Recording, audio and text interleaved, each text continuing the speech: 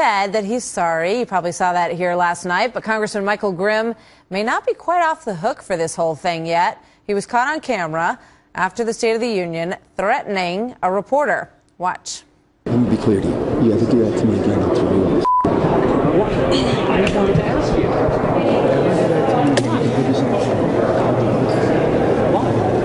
Why? It's a valid question. No. You're not man. You are not man. Breaking like a boy. That last part's particularly harsh. I will break you in half like a little boy. And so Washington law enforcement officials are now considering pressing charges against Congressman Grimm. But listen to this. Anthony Weiner's offering Grimm some advice on scandal control. Wait, is Anthony Weiner really the guy to be advising anyone on how to deal with reporters?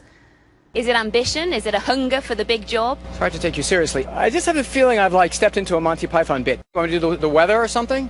If you can do the weather, you can do the weather for me. Where is it from? This is in England? You can do the weather here in New York if you like. No, do yours instead. It's going to be raining and cloudy and gray. I did not send the picture that my Twitter account had been hacked. If I can do anything to make you more comfortable while you're sitting out here in the hallway, please let me know. By the way, I fought very hard for this community and delivered more than you will ever in your entire life. You never delivered anything. You know nothing. You know nothing. Your ignorance is being shown for the entire world. Do you want to ask me a question, or do you have me on a harangue with a split screen? This can't be good TV for anybody.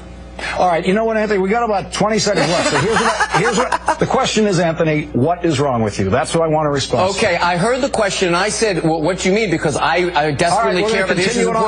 We'll find out if Anthony Weiner sticks around to do this online. Anthony Weiner, you'll get the last word online if you want it, Anthony. Good night, Lawrence.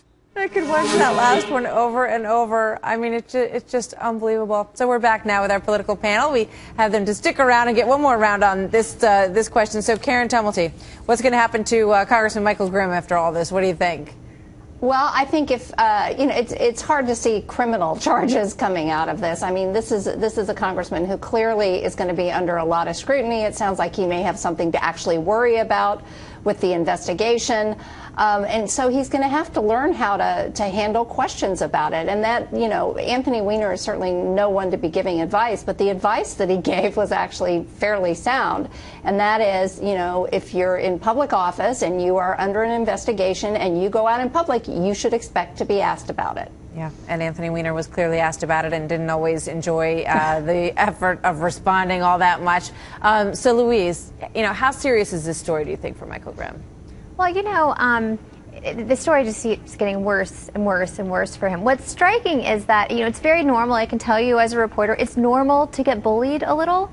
Not that extreme, and usually not by the person themselves. Usually it's a PR person or a handler. You know this. Absolutely. Makes the phone call. Yeah, and they try to intimidate you, but it's really unusual for the person themselves to be going after a reporter like that. Yeah, and he doesn't cool off in the middle. He kind of leaves, and then he goes, wait a minute, one more thing, and then he goes back in. No, there was not a birdie in his head saying, stop, stop. No, and his Italian mother, as he said himself, was not in his ear saying stop, stop at that moment either. So, John, what do you make of all this? Anthony Weiner chiming in, and Michael Grimm clearly, he apologized, and it was accepted. So he probably thought at that point, we're done, and maybe they should be.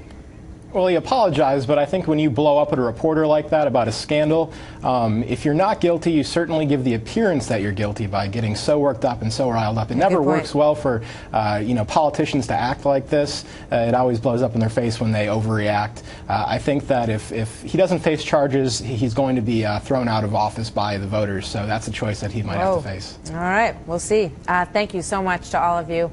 Great to have you here tonight, Louise, Karen, John. We'll see you next time.